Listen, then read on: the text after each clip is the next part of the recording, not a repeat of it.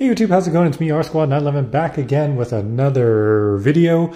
I just did an unboxing of this Pixel Prop Store control board for the HasLab pack. This is going to control the N filter kit, vent kit that CNA Prop Design has designed. You can use that one on its own, but if you want it to kind of like vent when the wand overheats, with that feature, you're going to need one of these, and it adds a Bluetooth connectivity and stuff like that. You can watch my other unboxing video for more information about this. But what I also got with this order is this cool little thing here. It's really hard to get on video because it's all black and stuff. So it's hard to get the detail. But this is just raw 3D printed. This is the Aztec death whistle. Similar to the one used on the Ghostbusters Afterlife movie. Yeah, I got this on his store. I think it was his last one. It was 20 bucks. I asked him if I could add it into my order and then save on the shipping, and he said that was no problem. And here it is. It's a little bit different than the one used in Afterlife. If you look at the movie Afterlife, the eye sockets aren't as big like this. They're kind of smaller, but the crooked jaw is the same. And some of the other details are very, very similar, but this is so cool.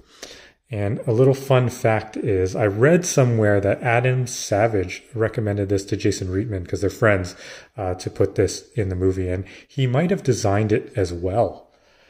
Yeah, but another cool thing that I wanted to show you guys is that this thing actually works. All right, and it's quite loud. So I'm going to ask you right now, I'm going to give you a chance to turn down the volume. Turn it down, because I'm going to blow into this. I'm going to do one long blow into it, and then I'll do a soft and a short one so you guys can hear it. So here we go. All right.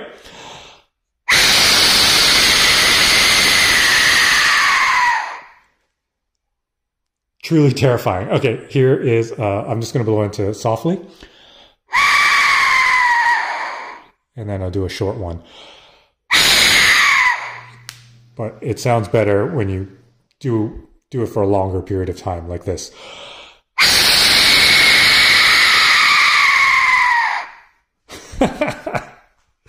This is probably the best 20 bucks I've ever spent on a Ghostbusters prop. Like, my God, this is terrifying sounding. I am going to walk into my daughter's room at night while she's sleeping and...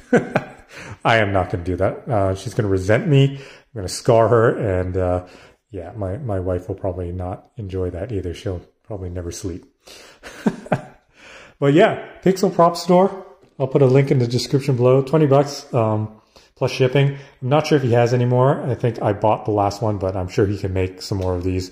I am going to paint this and weather it just to look like the movie. I think the movie one kind of looked grayish, whitish, kind of like stone bone.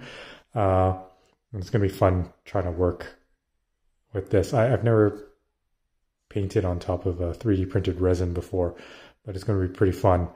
But man, great work. I can't believe this sounds just like the movie. And another thing is that the movie one actually was just a static kind of sculpture prop. It was actually solid. You couldn't blow into it, it wouldn't make sound. That was all sound effects added on top. So to have one that looks very similar to the movie one and actually make sound is pretty freaking awesome. So yeah, that's all I want to show you guys. Just a quick video. Please like and subscribe, comment below, let me know what you think of this.